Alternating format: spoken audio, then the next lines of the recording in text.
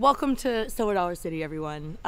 This is basically like my other home park now. If you've never been here, I can show you around. Shut up. I got like the back of my hand at this point. I'm basically a local. Yeah. It's a very brisk March morning here at Silver Dollar City for the grand opening of Fire in the Hole. It's me today. We're gonna ride it for our first time. We haven't seen anything of what it looks like. This is gonna be really, really exciting. I just hope the fire warms me up. That's my The main fire concern from the right now. hole? Correct. Yeah. When we visited here in August, we got to do a construction tour of it. So like that's what first got us like really excited for this project. Silver Dollar City is redoing the original Fire in the Hole that they had. They said that the old one was really outdated, so they just built an entire brand new building, brand new roller coaster track, updated theming, and they spent $30 million to do it, which is very, very impressive. Yeah, and like it's not like a super crazy roller coaster if you've done the original. It's been now redone by RMC, which is really cool. All new trains, onboard audio. But like the thing that makes it is like the theming and everything, and that was what we did not get to see because that hadn't been done yet when we did construction. So all that's gonna be a surprise, so yay! So media day is taking place on a day that Silver Dollar City is not open to the public, so we're just walking through the park and we're the only ones here. We got the place to ourselves. That's crazy. So we've made it to the former Fireman's Landing. That's what it used to be called prior to the season. Now that Fire in the Hole is back here, which is a relocation from where it used to be down near kind of like Powder Keg, they've renamed this area the Fire District because there's a whole new section down here. Just past the train crossing, we have a plaza for Fire in the Hole. So you can see they've completely disguised the show building here by adding a bunch of facades. We have Ozark Insurance Co., Firefighter Supply Company, Flanders, that's a nice Easter egg right there. Supplying your firefighter needs, yeah, really, really nice. Unfortunately, if you wanted to get insurance here, you actually couldn't because it appears they've gone to fight the fire. This looks great. I love how they've just fit everything in with the rest of the park. Like, it doesn't look new at all, and I mean that in the best way possible. Yeah, it like blends perfectly. I actually, when we walked through the old part of it, I was like, wow, this looks great. And they're like, Sarah, I this know has been that. here. I know that because I'm a regular. But, No, at Silver Dollar City, they do like touch-ups to everything. Like, they want to make sure everything looks pristine. It's the Disney effect, right? like when the fresh park, coat of paint. yeah, when the park is closed, you just like, you know, make sure everything looks great. Like, there haven't been millions of guests walking around. Everything always looks very pristine here, but this area looks so cute, and I want to ride the ride. Can we do that? We can go ride the ride. Okay, yay! So here is our main entrance. Look, they've rolled out the red carpet for us. That is awesome. And we just got to talk about the sign. Look at this. It is actually on fire. And actually, you can see that they have like a full cutout silhouette of a building on fire. That is just like a really, really cool fact. And this ride is dedicated to the heroes of today who spark the heroes of tomorrow. The Heroes Flame honors the volunteers who quietly serve our communities every day. That's awesome. New RMC train. New RMC train. This is so weird because I'm used to like big old thing you gotta pull down. Right. Well, and it's just the lap bar. There's no seatbelt or anything. So this is the Verify. That's the Verify. So it should be, in theory, pretty accommodating to a large amount of people. Yes, I would say so. Walking through the main entrance, you can see to the left, that's where Standby is. To the right, Trailblazer. You have a fire chandelier. Then the original pumper model. As you're walking in, they have notice. Remember, no loose items allowed. Aboard delivery bay to the left. And then here's our station. Your seat and pull down on the lap restraint. As a reminder, all loose articles including bags. Hey, here we go. We're in the back row for our first ever ride here on Fire in the Hole. That's the onboard audio. First RMC to have onboard audio. That's pretty cool. Like I knew it had it, but I forgot. Well, you can already hear it a lot better than the original. Yeah. I'm gonna take your house. Oh my god. It's very well themed in here. It looks so much better. Yeah, it looks really, really nice.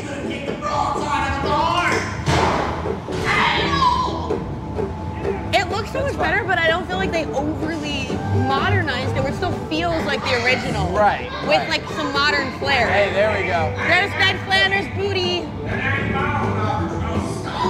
Oh Ned my Flanders god. is still missing his pants. Oh look, that screen is cool. Yeah, I saw there were a couple of uses of screens, but screens are used as like an enhancement. Yeah. That's what I'm saying, like it still feels like the original, but it's like done up. You know what I mean? Oh, this looks great. Yeah, it looks really, really nice. This looks great. I love how long of a ride this is. I know. It's the Well, best. it's meant to be a relaxing attraction, you know, like for when it gets really cold here in the Ozarks or when it's like 1,000,000 degrees, you know. I'm relaxed. Wow. Yeah, see, that looks great. Yeah. That's what I mean, though. It's like, it's enhanced and modernized, but it still feels like a classic. Yeah, but it's a really creative use to get that fire effect. All it is just a sheet that they're just going like this to. Oh, hey, that looks way better. Okay, that looks cool. It's very smooth. The old track had like this rustic feel. This is very, very smooth. This is where we walked on. We walked on this section. Oh, yeah. When we were here in August. That's cool seeing it finish. Oh, that's loud. Oh, look at that train effect. Whoa! Fire in the hole! Oh! There's some water. You get splashed, actually, not bad. Wow. Yeah, that looks I great. remember seeing this part when it was under construction, too. Yeah, that looks really That nice. was great. Yeah. That was awesome how, like, it paid homage so well, because, I mean, It is not. story, Yeah, pretty well, much. it's not that different from the original. Like, for people who are worried about like, you know, nostalgia and everything, like this is perfect. Yeah. This is exactly what you're looking for. but I think that was important that they didn't just overhaul it into, like, this super modern thing. You see the screen right there, everyone cheering and dancing. That was filmed like outside of the ride. Those are all like characters from like the saloon show. I love that.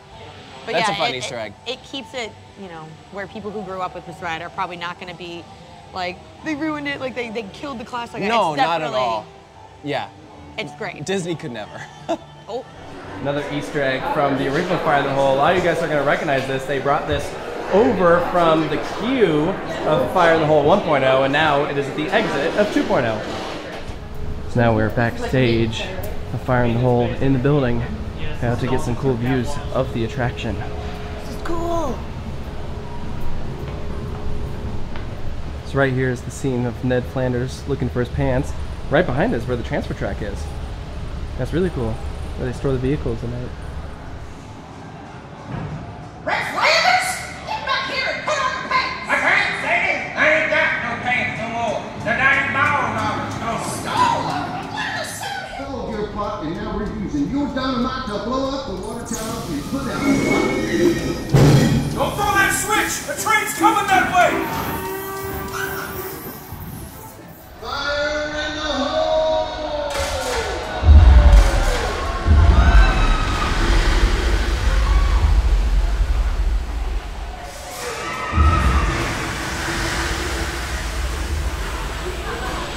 Good for nothing, Paul, always for that. All right, we have a very special guest here. All of you know him, but you might not all know his face. This is the man, the myth, the legend, the guy behind RCDB, AKA the Coaster Bible. Dwayne Martin. I don't think we've had you on the channel before. We've known you for a long time. Yeah. Great to see you again. What do you think of Fire in the Hole? Great. It's one of those rides. We've been on rides before, and the new version is always kind of a letdown from the classic feeling. We of all the know old the one. version. Yeah. And this one is not that. You're gonna forget about that old Fire in the Hole once you ride this one. Yeah. Well, and I mean, you're a coaster enthusiast like us. How weird is it riding an RMC that's not a thrill ride? Right? Yeah, it's it's the only one that doesn't have the shin guards on it. For example, there's no lift hill. It's just a weird RMC, but it's a blast. Yeah. I thought they did a really nice job with like the theming. And Yeah, everything, most like, heavily themed RMC. We could go on these for all day long if you want. Yeah. All right, and the man himself, Darren here, president of RMC. How's it feel being back here at Silver Dollar City in the grand opening of Fire in the Hole? Super awesome. I got to give Silver Dollar City credit for just throwing a wonderful event with the band, custom songs, great food. For me, it's incredible because I remember 2.5 years ago when we first met with the team and discussed the concept, and to watch it go from a piece of paper, and also seeing the old ride that we had here, but watching it step by step come to life has just been an incredible experience. And getting to ride it today for the first time exceeded my expectations. This was always a good ride, but to see it refreshed, I think, is wonderful. I think they've really paid a good homage to the original ride. I'm super proud of what our team has done. Developing our first power coaster, our first dark ride, really pushed us into a new space. We still love doing the big, giant, high-intensity coasters, but you know, we are a business, so we have to be able to kind of have, you know, level out things a little bit. So having, you know, the powered coaster in our portfolio, having the Raptor in our portfolio, having the new Moose family coaster in there, plus, you know, bringing Larson on board, and we're in the process of modernizing those rides. I think this gives us a great package, allows us to work with parks, and you know, and really helps us leverage our innovative engineering team that we've got. Awesome. Well, you guys did a great job. Thank you so much, Darren. Yay, Darren! See you. Thank you, everybody. All right, we got Tim Baldwin here from Amusement Today. Great to see you. What do you think of Fire in the Hole? You know, I love that they preserve the ride. You know, it's such a cherished classic for over half a century, for more than 50 years. And according to Brad Thomas, the park president, he said from their guest research, it was the #1 attraction that they can never take away. Wow. So, you know, they honored that and they owned that and said, okay, we got to do it right, because they knew it was reaching the end of its lifespan. And they did a marvelous job. It's great. Everything you loved about the old one, it's in there. But then you go through, it's like, oh, that's new. Oh, this is cool. Look how they did that. You know, and the onboard sound. It's just everything you love, but more. Well, and it's still, they keep that with being a family attraction. Like, yes. You could have every member of the family enjoy that. Right. And with the age of the history of this ride, it's now a multi-generational ride. Sure, this is brand new, but at the same point, you had people who rode the original as kids that now bring their kids and their grandkids, and you all get to ride it together. And you only have to be as tall as a yardstick. I mean, everyone can ride. It's just a perfect ride for everybody. So they have official Fire in the Hole ice cream. Is crispy marshmallow, graham crackers, and chocolate ribbons. It's like a s'more. It's fantastic. It's like a s'more because of fire. No, it's gone. Oh no! You're gonna have to get The another one. Baldwin took it. This would be great over like hot brownies. Yes. Oh. And when you're from Wisconsin, you learn how to chew ice cream. You people just don't know how to do this. We don't know how to eat ice cream. All that. Yeah. Feel attacked. You've got the teeth that can take chewing ice cream. I can't do that. Yeah. He bites into ice cream. It's horrible. I don't know. It's fine to me. I found what I'm getting today. I just gotta find an adult size. My first coaster. Oh, come on, that's hilarious. That is funny, but they definitely aren't gonna have a size that's very, it's meant for kids. Well, it could be like a crop top. Like a really crop top. Okay, well, in all seriousness, here's some of the shirts that some of you theme park fans might be interested in. I like that, what they've done here. They also have shirts for the original Fire in the Hole, and that one is really classy. Oh my gosh. There's a Dalmatian here.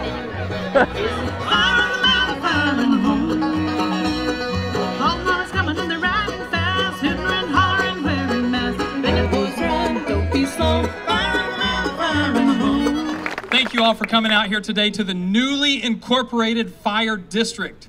Flanked behind us here is the brand new $30 million largest indoor coaster in America's heartland, Fire in the Hole. Over 50 years ago, we created the original Fire in the Hole. That ride welcomed 5 generations of riders, mothers and daughters, fathers and sons, kids and grandparents, and everyone in between. Because of the memories that were made on that ride is the reason we have this new ride standing right here behind us today. As we know from our marketing research, the consumer research that we do, we knew that the #1 sacred cow of this park. So as we knew that we needed to replace the former ride, we had to pay tribute to that ride because of its just connection to this park. We have told a story for 50-something years of a real night that happened in the 1880s. Marvel Cave at one point was a mine in the 1880s. Bald Knobbers, which was a group of vigilantes that actually rode through this part of southern Missouri, they actually came in and they burned the town to the ground. It sits here right in the middle of the Fire District. The Fire District has been expanded to include Flanders Dry Goods. If you don't know who Red Flanders is, you're going to know once you ride this ride. Red Flanders has been looking for his pants for 51 years. The dang Bald Knobber stole his pants. And so guess what? As we were thinking of the fun of this ride, we're like, okay, well, obviously red has to be an important part of the ride.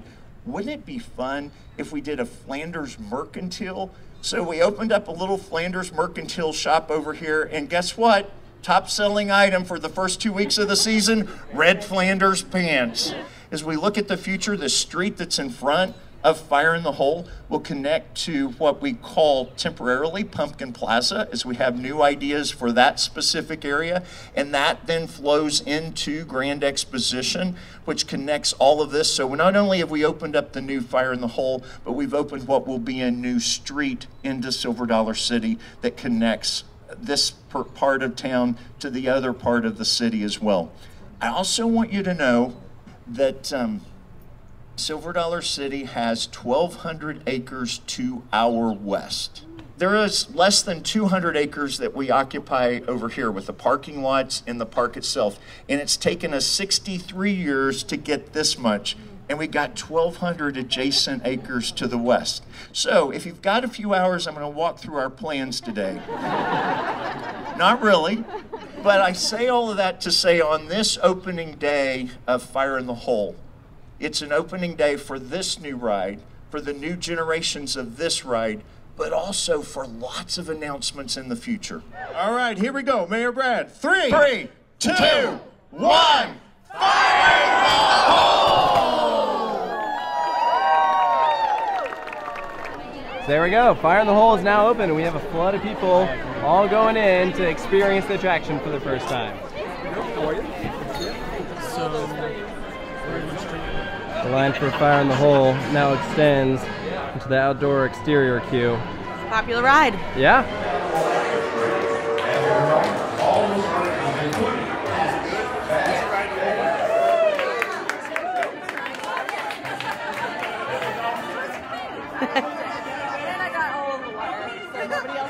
There's firecracker chicken bites. Ooh, we had these on the announcement day. Yeah. Yeah, these were fantastic. Wouldn't be Silver Dollar City without skillet. And then lemon butter cake. Oh my gosh. All right, I think I need to save that for last. They gave the man himself his own store. Check it out. You can get the pants. It's like good subtle merchandise. It's like an if you know, you know kind of thing. So here we are at the front of Silver Dollar City as we are concluding our day at the grand opening of Fire in the Hole. I mean, what a fantastic time. The ride turned out really, really well. We concluded with 3 rides on the attraction. Yeah. So that'd be back row, middle, and then I got a front seat ride. Mm-hmm. That was by far the wettest seat. Yeah, I mean, I didn't get wet, so I got like a sprinkle. I sat on the left side, so like my left pant leg and my left shoe got wet. But it wasn't like, it's not Mystic River Falls, so you're fine. No sharks in here? No sharks. Yeah, no, they're definitely still at Mystic. They never migrated. Are you sure? I mean, what do shark migration patterns look like? I guess we could go check. Anyways, yeah, everyone at Silver Dollar City who poured like time into this, people at RMC, they all should be really proud of themselves. Like, yeah. It turned out really, really nice. This is going to be one of those attractions that is going to be a true classic for generations to come. Oh, totally. I mean, the thing is, like, it's no small task to appease people who have such a nostalgic connection to a ride. You know what I mean? And we see that a lot with like Disney attractions specifically, where people are like, they have like this very strong emotional bond with it.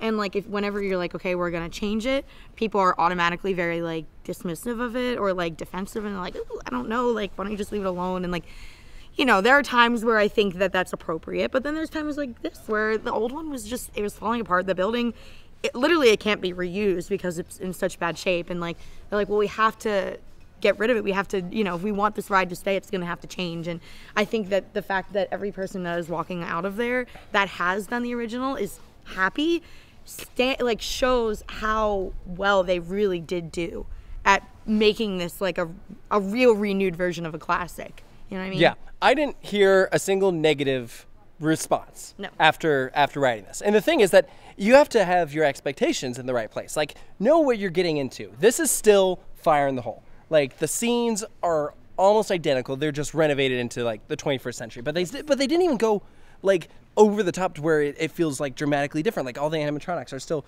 very simple, or they're statues. Yeah. And so they kept that old charm in place. Honestly, my main question at this point is what they're going to do with the plot of land that the old one occupied, because the building's still there.